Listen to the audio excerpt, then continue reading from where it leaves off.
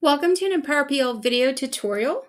We're going to be looking at Google Forms settings. Once your form is ready to go, you've jazzed it up with some images, some color choices, fonts, all your questions are in there. Now you're ready to send this out. But before you send it, you want to make sure that you have customized some settings that dictate how this form is going to behave and how your users interact with your form. So up here at the top right-hand side, next to the purple blue button that says send, we're going to click on the gear. This is our settings. So we're going to click on that and it's going to open up a window that gives us several different options for customization. You'll notice up at the top, the very first thing it defaults to is general. And then we have presentation and quizzes as additional tabs. Let's start with the first one. The very first thing it says, okay, do you want to collect email addresses? Let's say this was a quiz that I'm sending out to my students and I want to be able to know who has responded, requiring the student to actually have to log into their Google account. And therefore, if I select this, it will automatically collect their email address.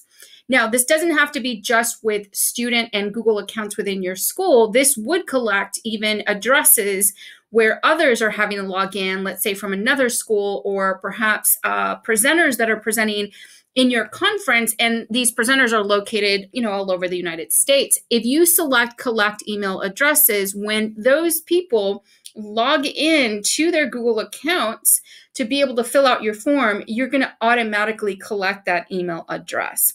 So you can actually select that. You can decide whether or not you want to collect people's email addresses. The next option is require sign-in. You can require where people have to actually sign in to complete your form. And if so, you can limit that to only one response, for example. So this would be perhaps like an actual exam that you're having your students take, and you don't want them to take it twice. You only want them to take it that one time. You also don't want to allow other students to be able to log in with other student accounts to be able to see those test questions. And this would limit that person from being able to actually submit more than one time. The other additional things you have here are respondents can do what? Can they edit after they submit? So in other words, what happens here is if you select this, is it after I hit the submit button, it leaves my answer choices on the screen where I can actually make other selections to be able to then submit again if I need to do that because maybe I caught a mistake. The other thing you see here, it says see summary, charts and text responses. In the summary results, once people start responding to your maybe poll or questions, etc., I can choose to allow my end users to see results. So for example, if I do a really quick poll and maybe it's asking the entire group within my workshop, what is your opinion on the following? And it's a poll question. It's got three answer choices. Well, if I select this button here, after I submit my response, I would be able to see the graph that shows, where are we voting? Like, what does that look like so far? And it would show me those responses in that way. So that's really nice. And then you'll see another option here. If you are asking a question that has an upload file type, you can certainly limit the size here. You've got some options here. You can, of course, do this within the question itself as well. Okay, so let's take a look at, I'm going to cancel here, and we're going to go and see a couple of additional things that we also want to see once people make these choices. So for example, let me say collect email addresses and see summary chart and text responses. Okay, so before I'm going to click on save. And before I actually show you what that looks like, let's just go ahead and take a look at presentation and quizzes up here at the top. If you were, let's say, creating a form that has, 30 questions, you might want it to break it up into sections, and you can show the end user progress bar, which allows them to see, okay, I'm on question 10 of 25 or what have you.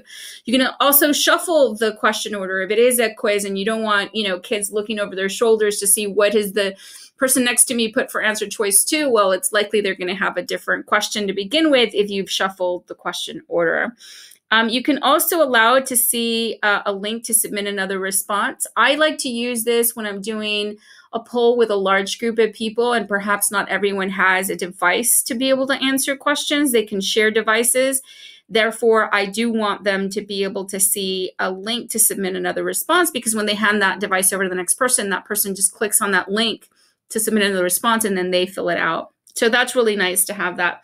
Down here, confirmation, by default, it'll say your response has been recorded, but perhaps my questionnaire is not about, responses so much, but maybe I'm trying to say something like, thank you for completing this form.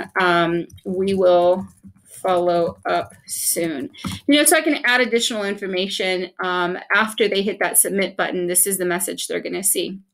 And then lastly, under quizzes, if this was a quiz, you can certainly make this a quiz and then begin to make some choices based off of what you want to do as far as the prompts that your end user, your students would be able to see. So if this is a quiz, there's a couple options here for grades. Immediately after each submission, your students would be able to see that, or later after manual review, meaning that you're actually going in to make those choices on the back end. And then respondents, the people who filled out, your students who filled out your quiz, they can see maybe the questions they've missed, also questions they've gotten correct. So you can make those choices there as well. Now, this is not a quiz, so I'm going to take that off. I'm going to go ahead and click on save. And let's go ahead and go to a form. So I've already pre-populated a form here with information. We're ready to hit the submit button. But I do want to show you up here at the very top, it says the name and photo associated with your Google account will be recorded. Remember, we selected that option to collect email addresses. So that it's already telling me up here at the top, and it will let your users know you are collecting their email accounts. All right, down here at the bottom, once again, we're going to hit submit because we've already completed this form, because I want to show you some questions still need attention. Okay, so I didn't quite capture all of these. Okay, let's do that. Oh, okay. I'm wondering if, okay, I think we're good now. I was wondering if, okay, there. Because it was auto capturing my email, I was wondering if it was picking up on the fact that I had a different email address that I was using just as a test, but no, it didn't. So we're good to go. Okay, so let's take a look here at some of the things that we just finished customizing. So again, here's my custom message that you saw me type in earlier. Thank you for completing this form. We will follow up soon. Remember, we also talked about seeing the previous responses, so we could see if it was a poll and you want your end users to be able to see any type of end result, it would pull them up in here in this way. So I, as the end user, would be able to see, who's voting for what, flavor of ice cream, and, what soft drink is in the lead, things like that, right? And then lastly, the other thing we talked about was the ability to submit another response via a link that pops up. So again, if you've selected that option, that's going to pop up here as an option for your end user. So those are some extra things to definitely consider before you send out your form to your end users. Make the choices that fit your needs best. Once you're done, now you're ready to actually send your form.